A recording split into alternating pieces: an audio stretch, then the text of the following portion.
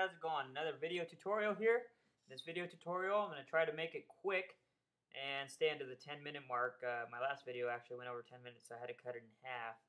Anyways, so let's go ahead and talk about updating Joomla.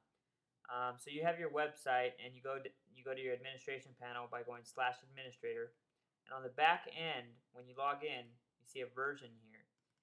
If your version is not the latest version, I would update immediately. I have seen being one version back and somebody getting hacked because they don't have the latest security release. So always update your Joomla versions and keep yourself up to date, because you never want to get hacked, especially on a client website. So right now I'm at 1.5.10. This is just a test website that I have that I built for just for fun. So I'm going to go ahead and update this to the latest version, and I'm going to show you how to do it. And I'm going to show you how to do it on a Mac, which is kind of different. Mac handles file merging or folder merging a lot differently than Windows does. Windows will actually merge all the files, and Mac will overwrite the folders and erase everything else in it. Anyways, so I'll show you what tool I use to do that. So first thing you want to do is go to joomla.org, and you're going to see that 1.5.20 is released. So I'm going to go to my upgrade packages. I'm going to scroll all the way down to the package I need, which is .10 to .20. And I'm going to look for the zip file because that's always what I've used, and it works for me. So you can use whatever works for you. Let's see, let's go to the next page. So yeah, I'm way out of date here. Let's see.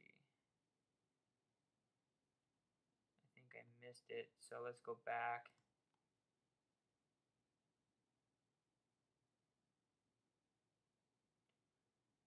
So here's the tar.gz. There's the zip file. So I'm just going to go ahead and download the zip file. I'm going to hit save. I'm going to delete the ones I have here already, so I don't get confused. I was doing this to another site just to make sure it worked. But so here's my folder now, and now I have the .10 package and to the .20. So I'm going to go ahead and close this window and look at the version again, just to show you guys. And the tool I use is Pathfinder. Pathfinder works very well, and it's awesome because it's an all-in-one tool. This thing does just a ton of things.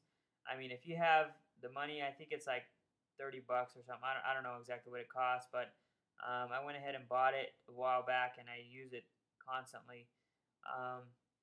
So what I want to do is actually open up the package, or not open up, but browse to the package file on one side, and on the other side I'm going to go to my paintball website. So there's my paintball website. So I want to merge this folder with this folder. If you are doing that in Finder, you're just gonna screw up your website, first of all. But it just doesn't work that way. Just don't do it in Finder. It's almost pointless. You can do it through the command line, or you can use Pathfinder like I do. So the first thing I'm going to do is take a backup of this. So I'm going to copy, and I'm actually going to go back a folder, and I'm going to paste it right in here.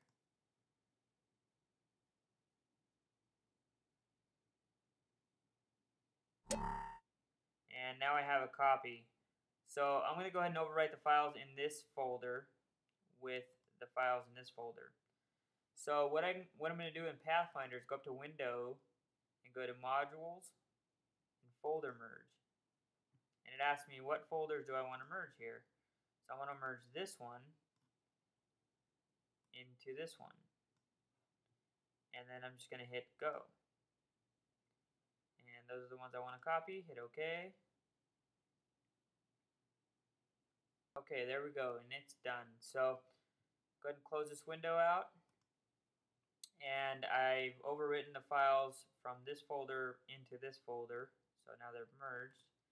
if we go back to our website and just hit refresh, now I'm at version 1.5.20, which that's the version I want to be at. So a couple things to test when you do that. I have seen Article Manager when you go to edit the toolbar here to be gone. So looks like this one's working fine. I just go through my menus, make sure the menus are all there like I made them, and I just go through my users, make sure my users are there, media manager. So it looks like everything's fine, everything's working. Make sure my modules are there. The other thing I check is the front page editor if you do a lot of that. For this website, I don't think they're going to do any of that. So it looks fine to me. And then you want to look at the final product, make sure nothing's wrong on the front of your website. And sure enough, everything's working great. And that's how you update to the latest version of Joomla. So again, I want to just thank you for watching this video, and if you have any questions, comments, or anything, just go ahead and leave them below, and I'll go ahead and reply to the message. Thanks again. See you later.